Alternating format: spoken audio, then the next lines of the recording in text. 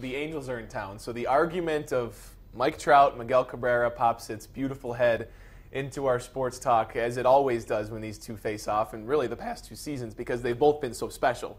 I pose it to you this way. The fast 5 minutes, 30 seconds each. Who do you like in the next 3 years, if I had to tell you, you only got 3 years with one of these guys, Cabrera or Trout? I think from a overall standpoint of everyday players that plays both defense and offense, you have to go with Mike Trout. And I love Miguel Cabrera. I'm a huge Miggy fan. I know this conversation goes back and forth a lot. I think Miggy deserved the MVP the times that he's won it. His teams were winning. He's the most feared hitter in the game. But when you talk defense, you talk speed on the base paths and just incredible stuff. And I know he had a bad day yesterday. I would go with Mike Trout. Well, you know what? Trout is the better complete ball player, no doubt about it. However, for the next 3 years, I'm going with Miggy because Mike Trout, although it's not his fault, hasn't shown that he can do anything when the lights are the brightest. The playoffs, they haven't been in the playoffs. And September's have not exactly been times for Mike Trout to shine. So for the next 3 years only, I'm going with Miggy. Because now that he plays first, he's a much better fielder than he was at third. Much better, and packs much more value to the team. Yeah, but in the center of the diamond where Trout's playing in center field. Trout's an all-around better player, but I want to see Trout do something in September. Woo! Can't make a peep once the buzzer sounds. I'm making all the bad jokes Oh, my today. gosh, you are rolling right now. So a recent report from ESPN shoots out that Matthew Stafford is the 6th highest paid athlete in the entire world this upcoming season, making $31 million in his salary.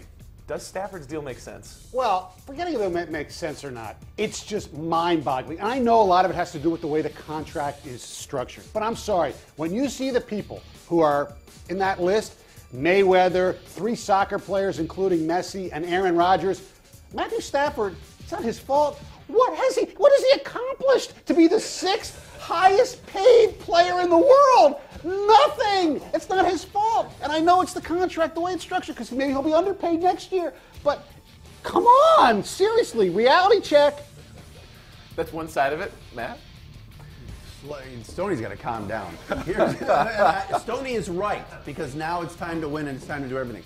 I, for one, don't care how much money he makes. And if he's the 6th highest paid or the 2nd highest paid in the NFL going into this year, or 2nd highest paid in the world, whatever it is, I don't care. Produce.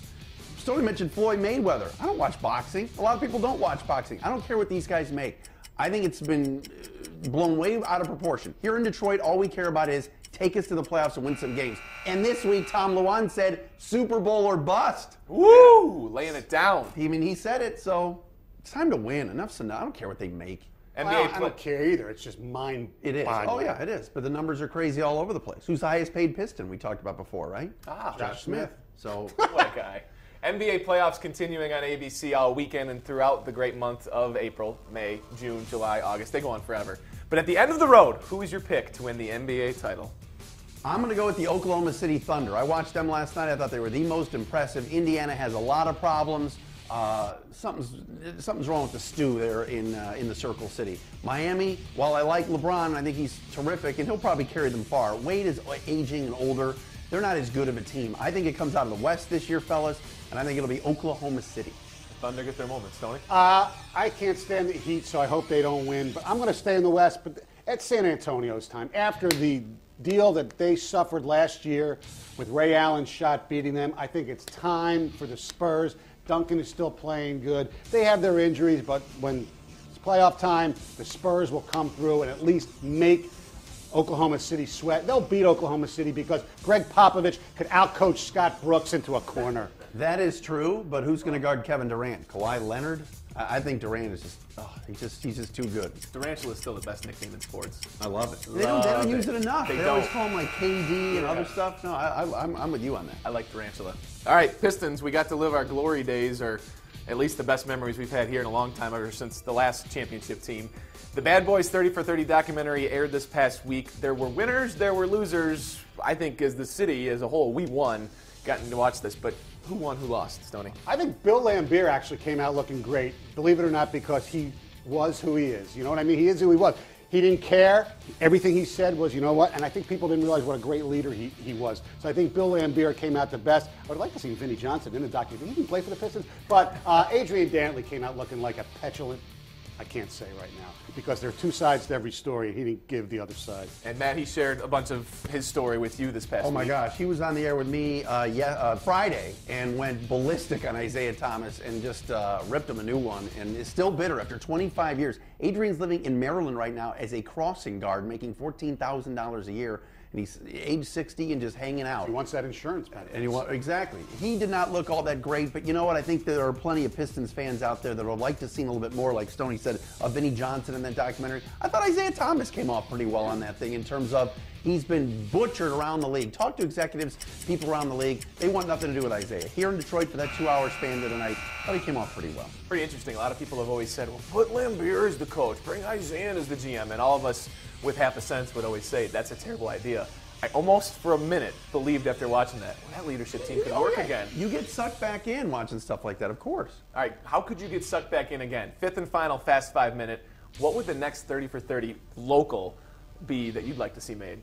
I'd like to see something on the Russian 5 and maybe mixing in 96, March 26th, March 26th, 1997 with McCarty and the Avs. Something with that. I don't know if you could do an entire Red Wing edition from when they won the back-to-backs, but some of the Russian 5 I think would be awesome to see a 30 for 30 that would have a Detroit tie.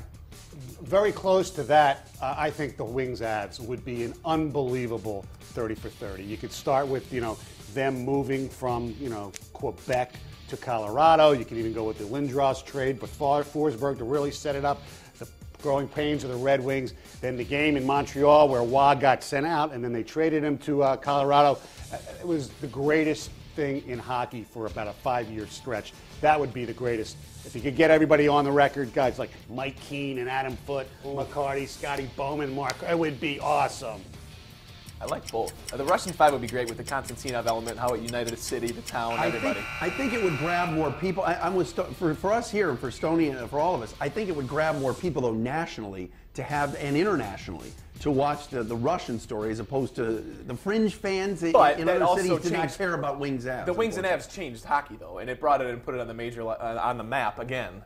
But outside of Detroit, at least you're having a Colorado, people might be interested. I don't know if people in Denver would care about the Russian 5. They'd both be good. That was a treat to watch this past week, and hopefully we get something else. Coming up after